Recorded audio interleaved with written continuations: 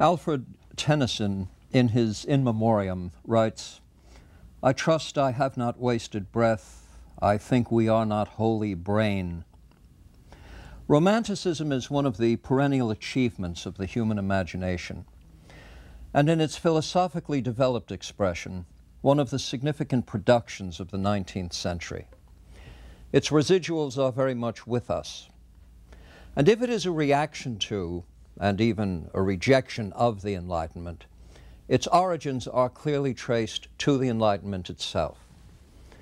Let me quickly rehearse the larger aims of the Enlightenment and then consider the Romantic reaction to it. The principal agenda of the Enlightenment is to challenge traditional authority through the tools and resources of a scientific worldview. In rejecting superstition, or at least what they took to be superstition in all of its forms, and in reserving to experience alone the final authority on what can be known, the leaders of Enlightenment thought placed nature itself at the center of philosophical concern. Now, nature here includes human nature in its various social, political, and personal projections. Nature as in the essential nature of law, government, belief. Nature as in the nature of the world and the cosmos.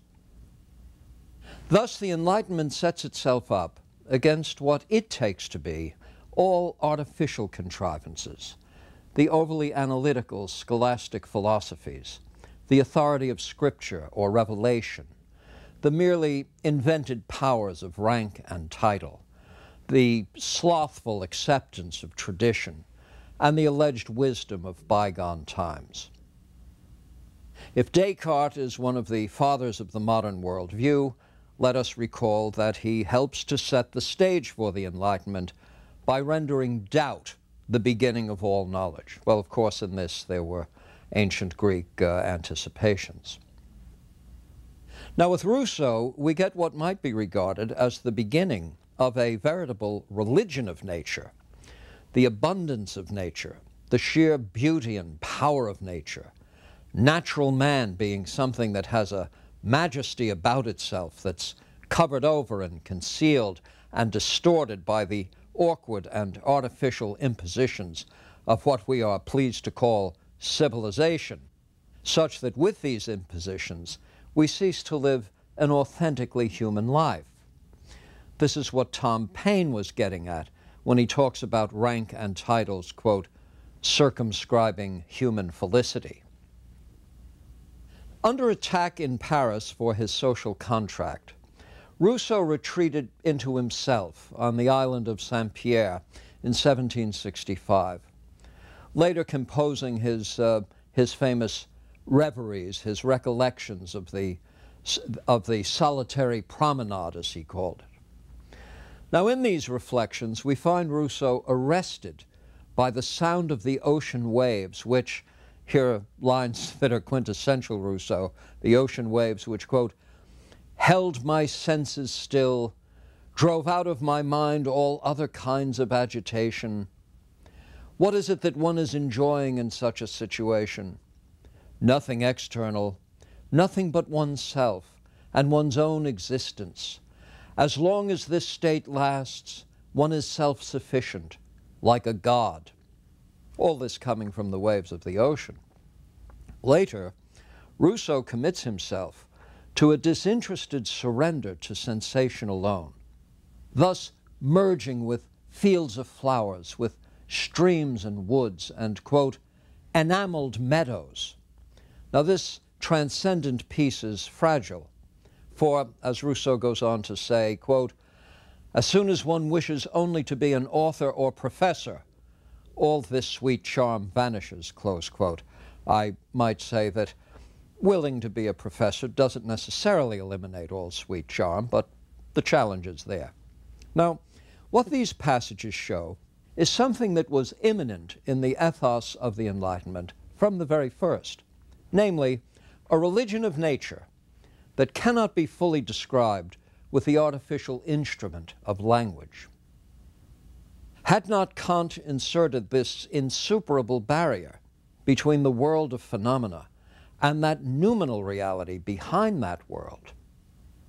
But to accept this is not to reject sensual experience. It is to liberate perception itself from its professional mission. Now, Kant wouldn't be quite pleased with our drawing out those implications, but his philosophy at once, well, entices us to get to the bottom of things, to see what's behind the screen, as it were, to understand at the outset that the formalisms that guide and edit perception are of little avail. But if perception in this rule-governed sense will not disclose the real nature of things, and if science is but systematic observation, well, then one conclusion that surely jumps out at us is that science is just another obstacle to the truth of things. Again, if science is based primarily on observation, and if we know that observation reveals merely phenomenal and not noumenal reality, then science has built-in limitations. What happens then is that we begin to think there may be a text behind the text, behind the scene, behind the appearances and the measurements. There must be something that's really true, waiting to be found. And if we can't find it with the eye or ear or the anatomical blowpipe, well, how do we find it? Romanticism is, as it were, science grown shamefaced. There's something else in Kant.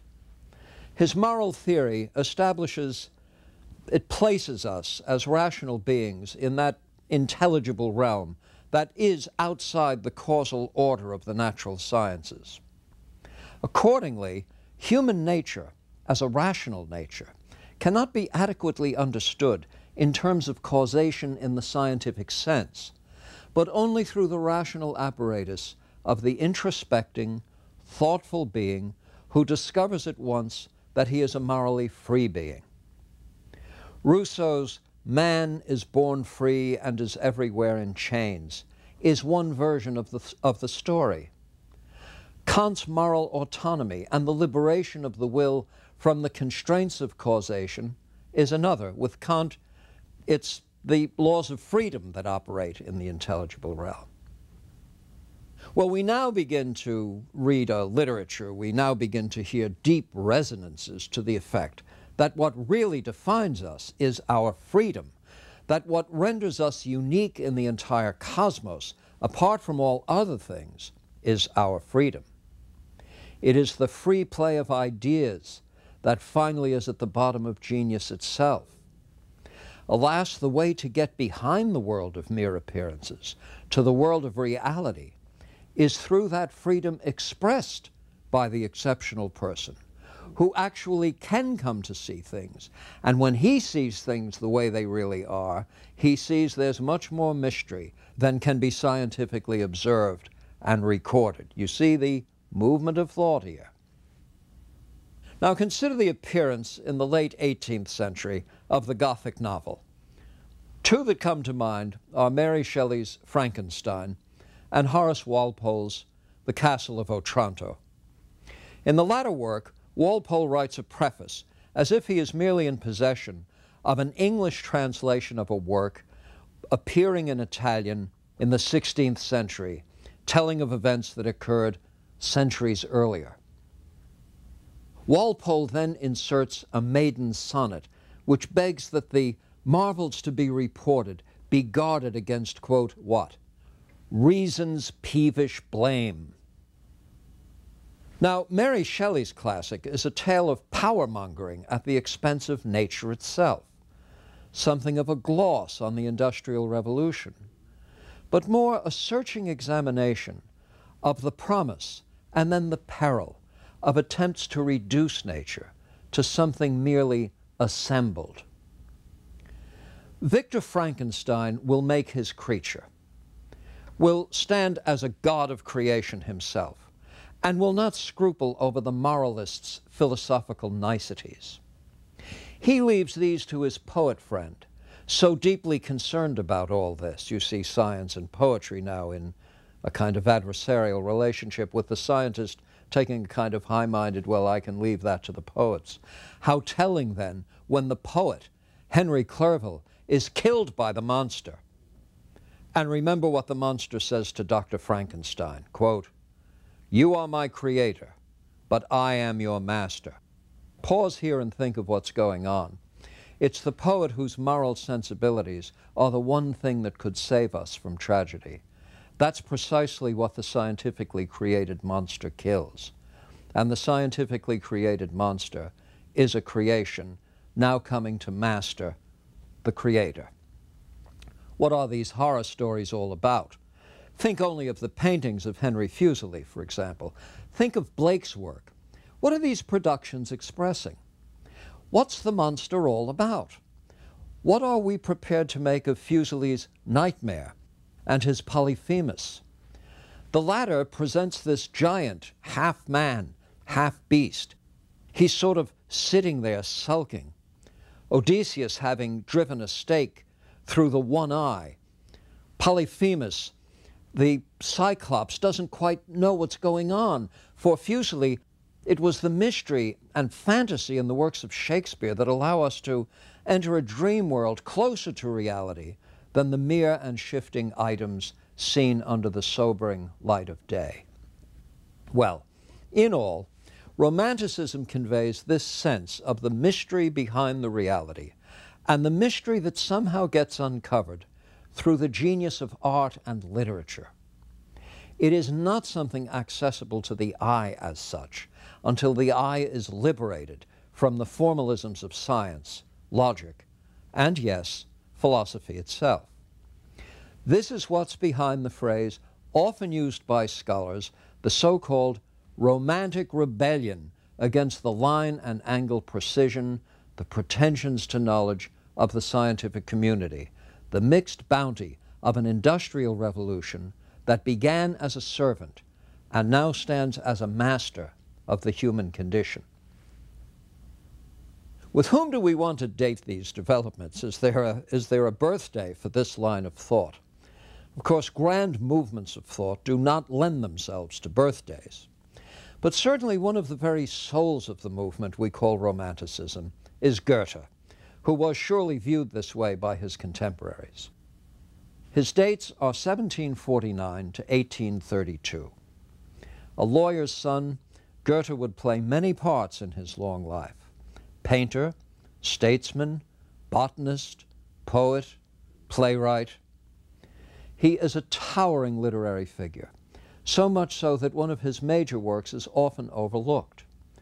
I refer to his Farbenlehre, published in 1810.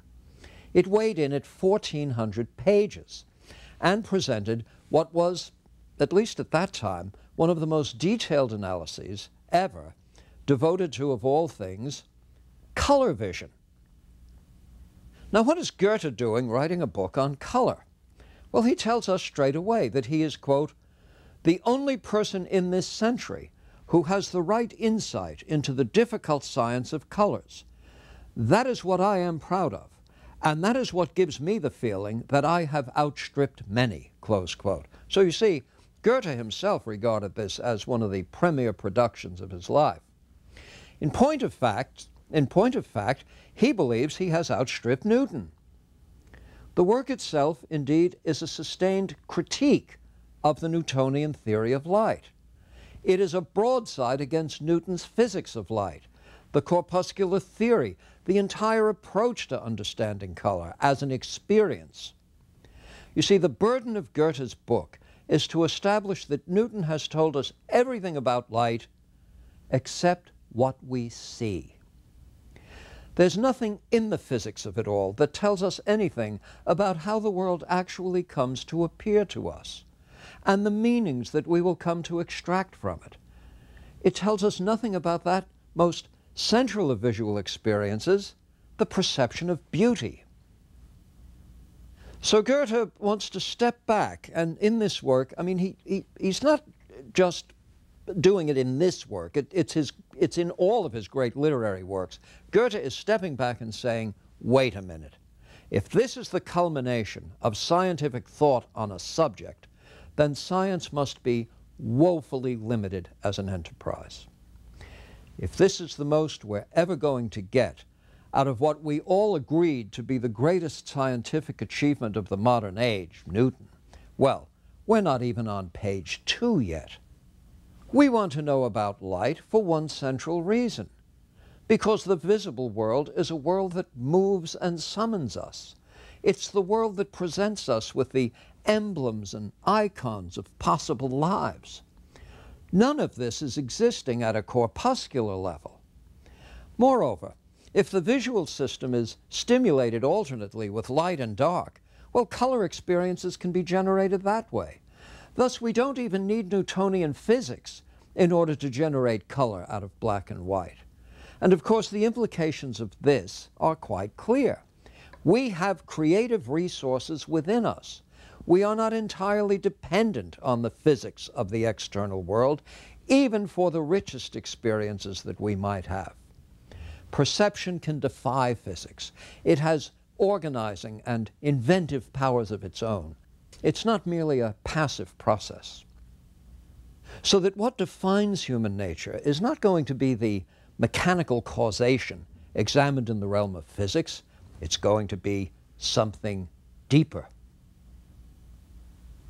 Goethe's 10-year friendship with Friedrich Schiller was decisive in Goethe's writing of Faust. Schiller, you know, is the author of the great An die Freude, the Ode to Joy that Beethoven incorporated so magnificently into the choral movement of the Ninth Symphony. Now, there is time here to consider just one of Schiller's influential works. I refer to his Letters on the Aesthetic Education of Man. A core precept in Romanticism, of course, is that the dimension of human life that counts most is the aesthetic dimension.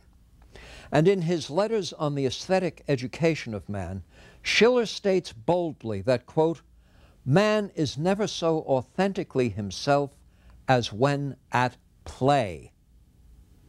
Man is never so authentically man.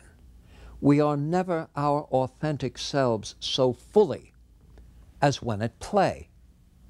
And you say to yourself, what could he be getting at here? Schiller, as with all the Romantics, was deeply read in classics. Recall Aristotle on the matter of life on the Isle of the Blessed, where, almost like a god, one engages in contemplative activity for its own sake, not for any purpose beyond itself, but for the sheer eudaimonic form of life that is lived when one is engaged in contemplation of the right kind. The idea being that the divinity within us expresses itself most fully when what we are doing for the sheer intrinsic worth of the activity itself, and not for anything external to it. This is Schiller's sense of the authenticity of play. It's his aesthetic creed. Now, play is not effortless. People consume far more energy when at play, usually, than when they're at work. If we take play seriously, well, just find a person who has a passion for a hobby of sorts. Find a person who sculpts or paints or tries to write poetry or sails or plays chess.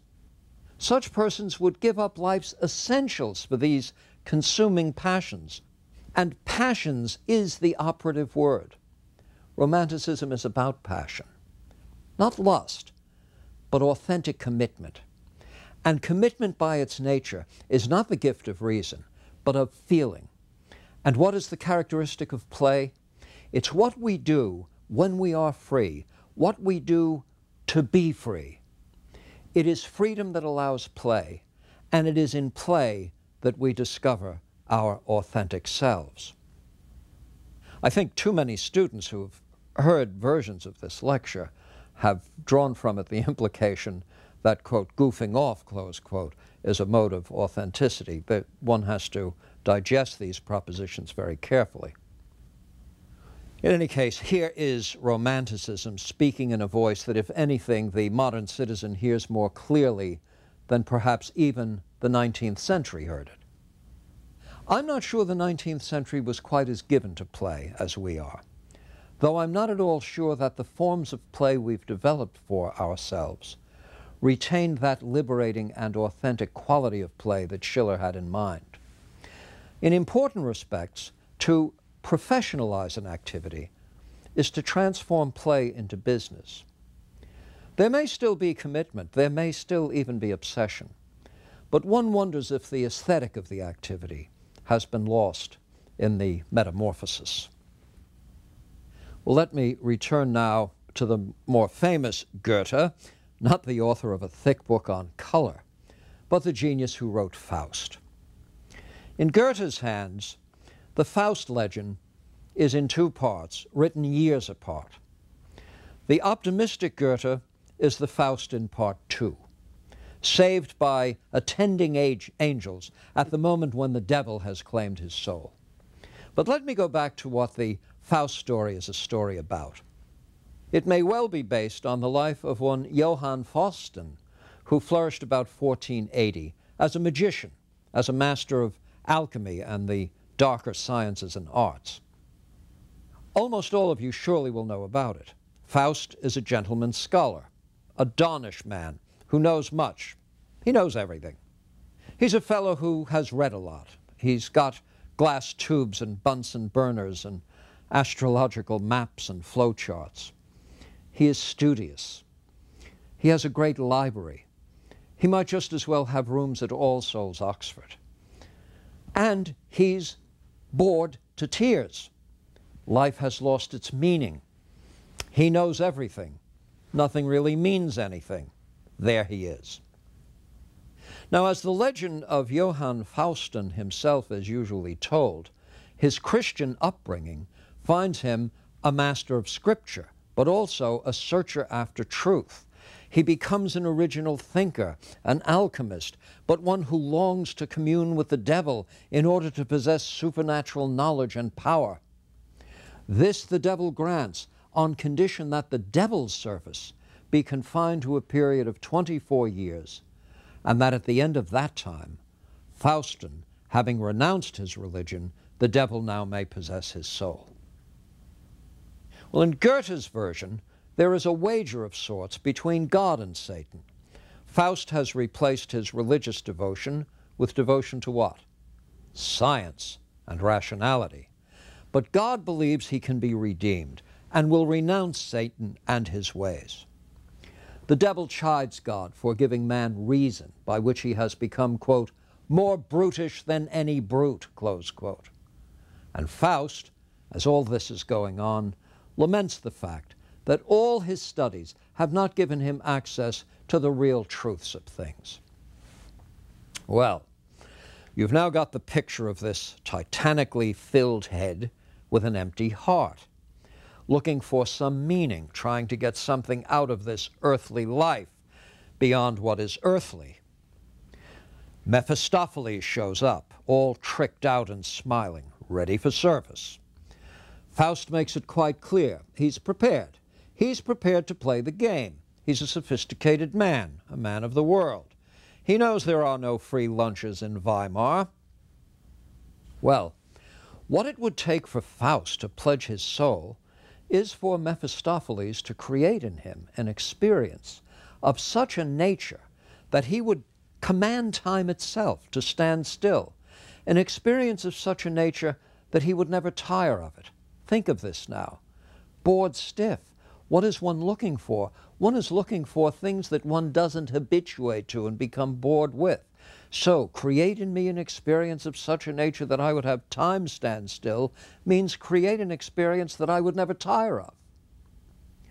The Faust saga, then, includes love, power, romance, passion. These are all things people aspire to. Faust goes through one dilemma after another. This fellow is on an ocean of turmoil and an ocean of possibilities. And it's quite a bargain that he entered into, that Faustian bargain. What would you sell your soul for, is the question at the bottom of the play. What is it that you would sell your soul for? What's your price? Are you a calculating person? Are you caught up in something other than the categorical imperative, do you see? Here you are, you're free, and part of what it means to be free, of course, is that you can engage in transactions of this sort. Goethe worked on this story on and off over a period of decades, beginning in 1773. The finale, Part 2, did not appear until just after Goethe's death in 1832. Faust by now has been the beneficiary of good and bad of his own choosing, by the way, and so the question in Part 2 is how the whole Faustian bargain is going to work out. Having gone through the range of possibilities that only the devil can present, and with the terms of the agreement now about to be finally fulfilled, Faust is found looking out over a field that his workers have been toiling on. And then he has an utterly novel experience, the transcendent joy of having his lands given over to all the people. At this point, he begins to be engulfed by blindness, and it's at that point that he sees more clearly the prospect of men and women working a land that is their own and for themselves. What does Faust say with this spectacle? This is the highest wisdom that I own, the best that mankind ever knew. Wisdom's last verdict goes on to say, he only earns freedom and existence who must reconquer them each day. Close quote. Stop with this now. Here's a man who's gone through everything, and what he cherishes most is the spectacle, the reality of freedom. And to have it, it must be reconquered every day. The celebration here, the experience one can have that one would never want to end, doesn't happen to be something at the bottom of a bottle. In fact, it isn't anything that happens to you, do you see? It is the externalization of the ideal of liberty, the ideal of freedom, freedom for its own sake, as the creative, ultimate, moral force of the universe. God made the world freely and gave it as a gift, knowing that it was good. One of Kant's young contemporaries was Johann Fichte, and more will be said about him in another lecture. He had written several very important works, one titled The Way Toward a Blessed Life, another titled Characteristics of the Present Age. Fichte is taken by Rousseau's claim, man is born free, but everywhere in chains. And Fichte then raises this extremely interesting question. Born free, how would you know it? You know, a fish will never discover water, so how can one know freedom if it's nothing less than a condition of one's birth? Now, on Fichte's understanding, the very idea of freedom only comes about as an aspect of consciousness when it is opposed. We see a bit of this in the position that Faust is taking at the end. It's their freedom that is something he relishes. It is, in the trite phrase we now use, the gift of giving. There is finally this moment of selflessness. It is the externalization of desire. It's the rendering universal as a universal law of nature something that he himself will not experience or doesn't think he'll experience. Now, having had that glorious moment where he has seen something that would have him arrest time itself, have him stop time in its tracks, Faust must now submit to the agreement. But as his spirit descends and falls toward that depth from which no soul returns, his soul is suddenly borne up by the angels. Faust is redeemed. There's an interesting parallel, I think, between the way Faust ends and Fichte's view that in the selfless life, in de-individuating ourselves, in giving up the merely personal, private exercise of freedom and externalizing all of the possibilities of freedom for the benefit of the many, we end up at once with a life that is thoroughly authentic. At the same time, it is no longer, in fact, a personal life, but now a life that possibly can find itself absorbed into an eternal and immutable cosmic scheme defined by its very nature. Well, what about psychological materialism and phrenological charts? Might Faust's problems not have found a readier solution in contemporary pharmacology? I should tell you that Carlyle was a particularly influential figure in the 19th century, a critic and stern Scotsman, one of the leaders of thought in the materialist tradition was Pierre Cabannes, and we're going to see a reflection on Cabannes' writings on the part of Carlyle. After the Revolution, Cabannes was made head of the hospital system in Paris. He was an influential and indeed very capable advocate of the brain sciences. He wrote a series of essays on the relationship between the psychological and physical dimensions of life, concluding that the surest way of understanding us all is through neurology. Cabanes would have quite a following indeed, and a worthy one. His writings to this day read very well. But when Carlyle looks at the claims of Cabanes, who would have poetry grounded in the viscera, he says of Cabanes, there he stands with his anatomical blowpipes and dissecting needles, going through a world of wonder unwondering. The Romanticists want us to go through a world of wonder, wondering.